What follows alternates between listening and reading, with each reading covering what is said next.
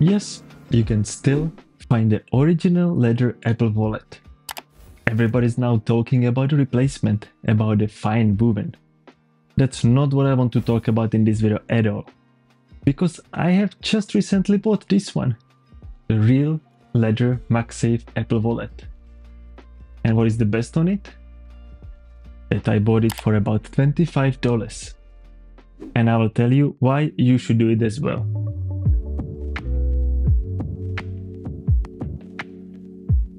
When you buy a new iPhone, probably the first thing you are looking at is to buy a case to protect this amazingly well-looking phone. I hate it. I want to enjoy the phone while I still have it, not cover it with some cheap case. And I found out that Apple Wallet can be a nice replacement. Of course, you will not be buying Apple Wallet as a case, but I think it can very well protect the back of the phone, which is the most fragile part.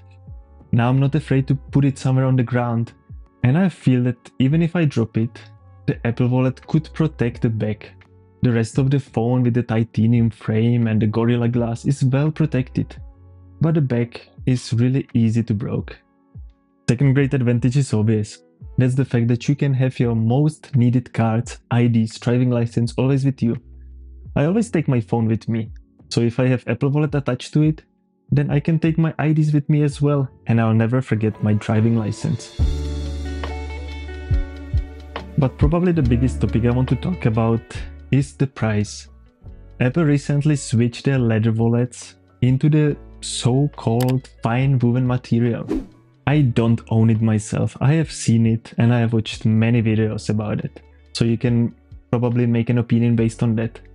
But what is for sure is the fact that this material will never replace the premium feeling of the original leather. Yes, it's such a lovely Animal Planet saving gesture from Apple. But does it stop everyone making that? Of course not. All the third-party manufacturers will still be making the cases, maybe double that much to cover up what is Apple not doing. So it's not gonna save any leather. It's like saying that I would rather travel by train than taking a plane, because it's more carbon neutral. Well, the plane will go with me or without me on board anyway, so I'm not saving anything by that either. You know, you might not agree with me, and I better stop mumbling around that as well. It's just the fact that I don't like these gestures on the surface.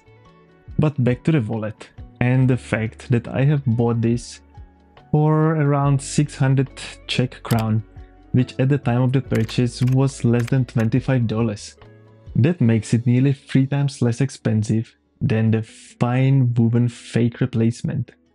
And that is exactly why I'm making this video, to let you know about it. I was hesitant myself, but I really don't regret buying that. There has been a lot of content about the magnets being too weak when you are putting it to the pocket or pulling it out. I think that's nonsense. You will not be putting the phone like that in the pocket. It's very inconvenient. You will most likely hold it like this, and there is no way you would accidentally lose it. I think the magnets are pretty strong. You will never accidentally detach it. The case can take up to 3 cards. There is no way you would put more than 3. So you will have to be very selective about it. But anyway, I'm really happy to have this wallet, especially the fact that it's the real leather for half price. I think that's the great opportunity you should not miss now. Yeah, this video was a little bit different. It was different topic and different style than I'm used to do on this channel. And now I should talk about all the like buttons, subscribe buttons and everything like that. But honestly, I don't know how to make you subscribe. Nearly 99% of people who watch my videos never subscribe. Maybe I can try to promise you that I will make all the new tutorials and find all the features of macOS Sonoma. Maybe that will help. Let's see.